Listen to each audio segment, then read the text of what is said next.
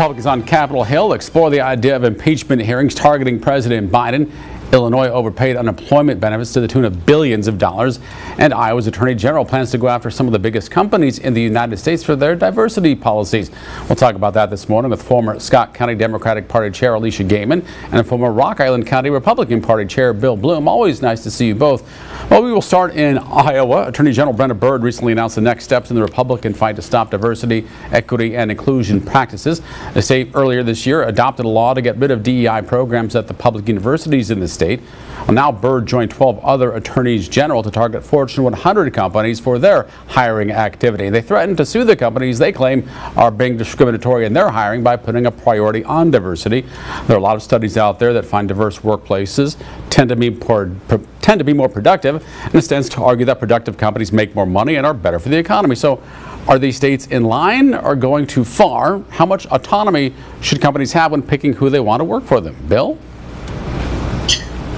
Well, I don't think they have any problem with the diverse workplaces. I think what they're basically saying is that companies need to follow the Constitution.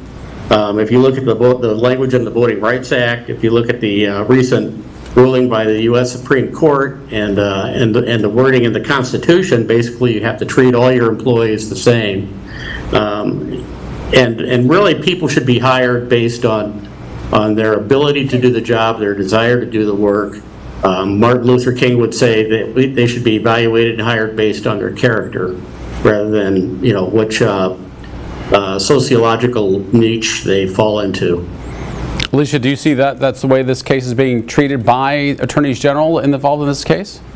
Oh, absolutely not. I think it's a huge infringement on companies' right to operate, as businesses and make decisions that are going to, bolster their bottom line and their missions of their companies. I think it, definitely is another attack on, marginalized individuals within, organizations, to not have these practices in place and to target and, threaten funding and legal action towards companies that are, going above and beyond and setting good examples as to how to steward and how to create equitable workplaces. And, I think this is going to not only affect companies wanting to open up shop here in Iowa, it's going to affect companies that are headquartered here, that are headquartered nearby. John Deere has a huge focus on inclusion, and obviously agriculture and the farm economy is huge in Iowa. So it's going to have a great impact on employers here, and I think what we're going to see is this heavily litigated through the federal court system, because it definitely flies in the face of, a lot of discrimination policies that are in place at the moment. Moving on, Democrats in Illinois made it a point to tout the state's improved financial position recently. State revenues hit a record high. The state has a $700 million surplus, though that tempered a bit this week when Illinois' Auditor General found the state overpaid unemployment benefits by more than $5 billion. That happened during the pandemic between 2020 and 2022. The auditor's report found a lot of fraud and identity theft played into that. The Department of Employment Security maintains the crisis of the pandemic presented new challenges, including the implementation of a new unemployment insurance program in a very short time. Republicans call it a government failure. Illinois, though, is not alone in making overpayments. Red and blue states, for example, unemployment overpayments in Iowa are in the hundreds of millions of dollars for the same period. How much does it just show weakness in Illinois and state bureaucracies overall, Alicia? I think one of the biggest things that this, goes to talk to, and this has been a big issue in Iowa over the auditor's authority and power in controversial legislation passed this last year, is how important it is to have these watchdogs for the fact of, protecting the taxpayers.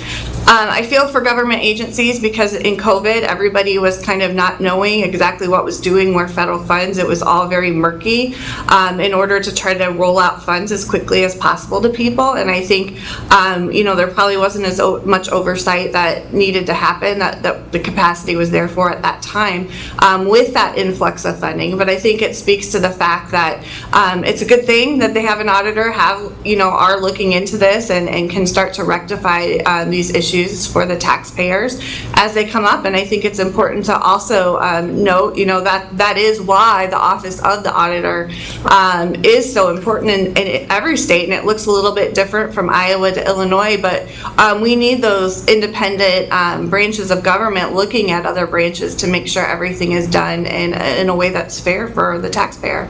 Bill, this glut of money just presented opportunities for abuse?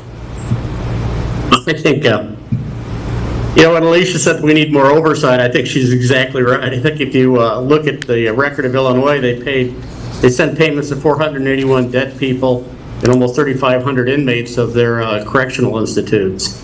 I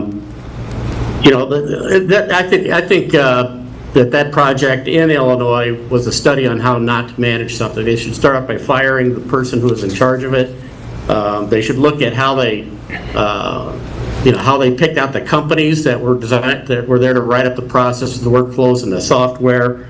They should have looked at what other states were doing. I think $5.25 billion in overpayments, hundreds of millions of efforts at fraud.